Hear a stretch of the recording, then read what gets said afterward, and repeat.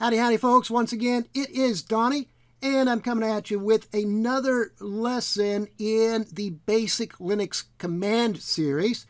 And this time I'd like to take a look at the locate utility, which is one of two command line utilities that we have to locate files on our file system. And of course, if you have a Linux workstation set up with a desktop version of Linux, depending upon the desktop environment that you're using, you might have some built-in graphical utilities that are built into that desktop environment that you can use for locating files, but not all of them have it, okay? So like if you're running GNOME 3 or KDE, you have those utilities.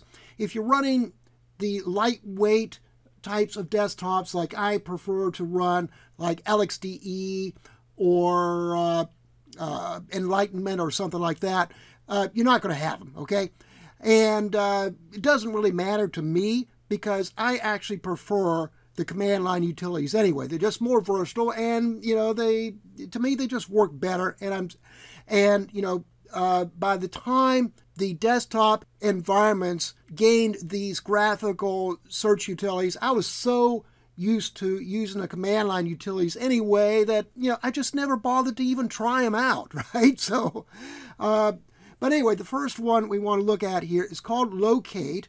And the way locate works is that we have a database which it's an index of all the files on the file system.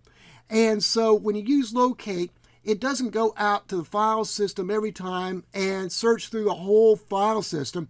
All it does is just to pull in the data from that database.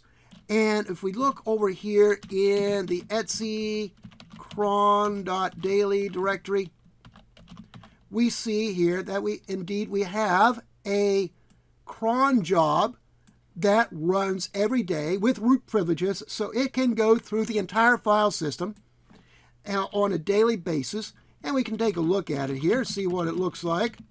Okay, so all it is just a shell script which runs every single day, which goes through and indexes all the files on your file system. All right, now don't worry about what all it means. I'm just showing you what it is, right? It's just a shell script that runs every day.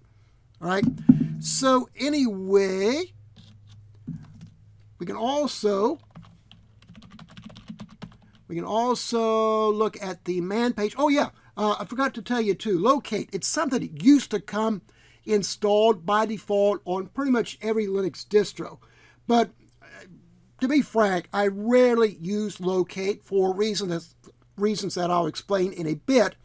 But I so rarely use it that I just now found out that on this Debian system here, it didn't come by default. Okay, this is the latest and greatest Debian 9, so it didn't come by default. I had to actually install it. So I actually just did sudo, well actually I used Synaptic, but you can use a sudo apt install locate like so.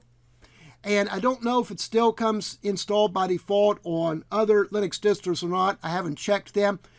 In fact, I just now found out that it's not installed by default on Debian anymore. Okay, but if you want to play with it, just do that on the Debian or Ubuntu system.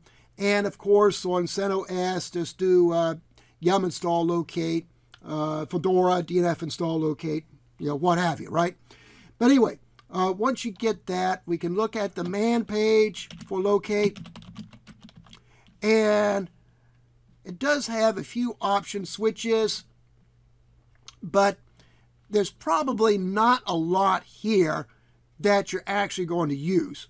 So if you just want to find out how many of how many files you have that match a certain search criteria, you can do that with the -C. We can look for an alternate database if you want to, but you're probably not going to. I mean, why? And then the other one that you might use will be the -I if you want to make your search case insensitive.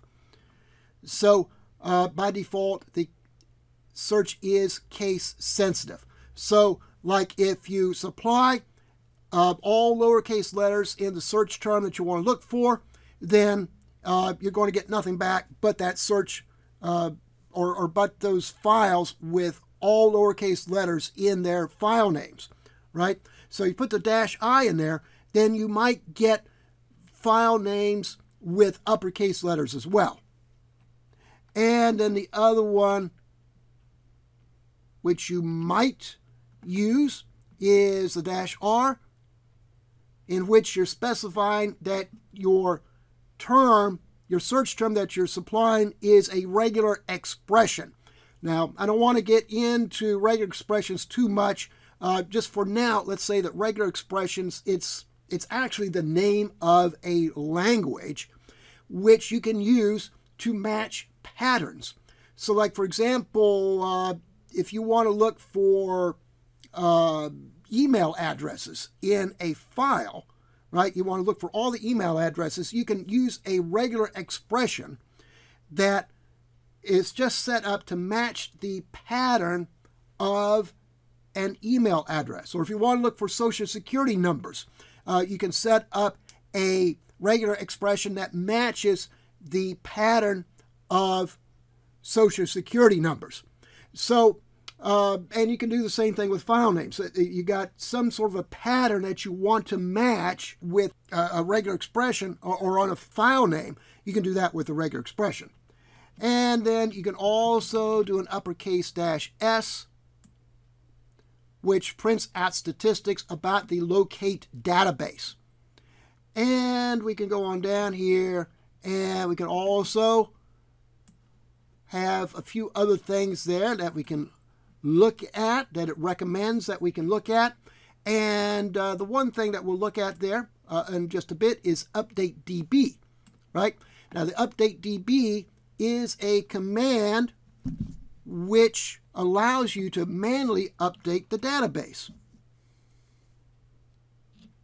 So we can do sudo update DB, like so. It'll update the database manually, right? Right now I'm not going to do that because I just now installed this, so it's already updated the database. Okay.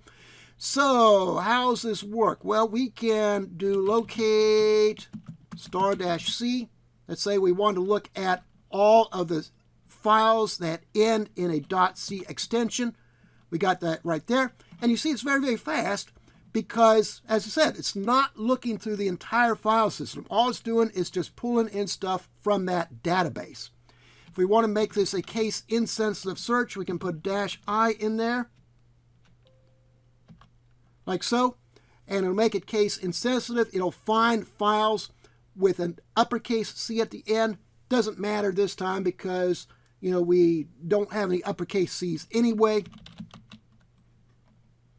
And if we want to look for a particular file, let's say we want to look for the passwd file. Well, we got a lot of passwd files there, right? So yeah, found a whole bunch of them there. And you see there that it's not doing a whole word search here in this case. Okay, so it's looking for the passwd pattern even when it is in other text strings. So let's do this again, except we'll do -w. Well, doesn't make a difference, does it? Let's see here what the man page says about this.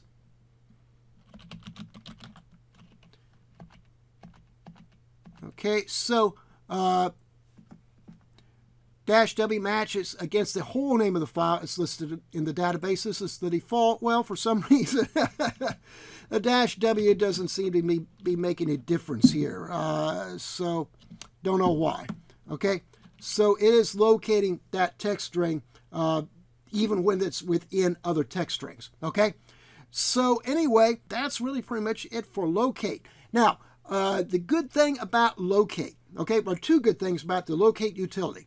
First off, it is very, very easy to use, very easy to understand, because there's not a whole lot that you can do with it. There's just not a lot of options that you can use with it.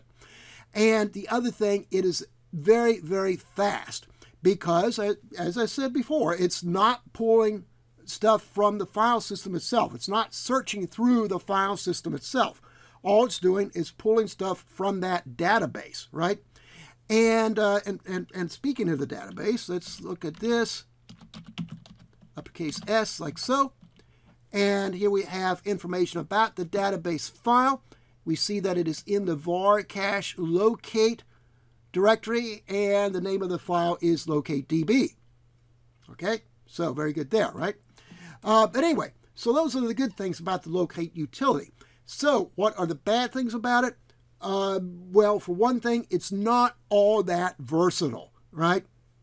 So the most versatility you can get out of it is if you learn how to use regular expressions, and that way you can match patterns if you need to. But other than that, it's not real versatile at all. There's not that much you can do with it. If you want something that's quick and easy, fine. But if you want to be able to search for different criteria, then it's not going to work for you. So that's one of the bad things. The other bad thing is that because it pulls its information out of that database, if you just created a file, or if you just downloaded a file or whatever, and then you need to search for it, then it's not going to find it until the next time that that database gets updated. So you either have to wait a day, until, or a few hours at least, until, however long it takes for the cron job to run again in order to get that updated, or you have to manually update it yourself in order to find that file. So those are the two bad things about it. So anyway, really, that's pretty much it for the locate utility. And in the next video, we're going to take a look at the find utility, which is a whole lot more versatile, and that's the one that I use. So until then, I hope you enjoyed the video. If you did, be sure to like and subscribe, and hey, share it out with your friends too. And then we'll see you next time.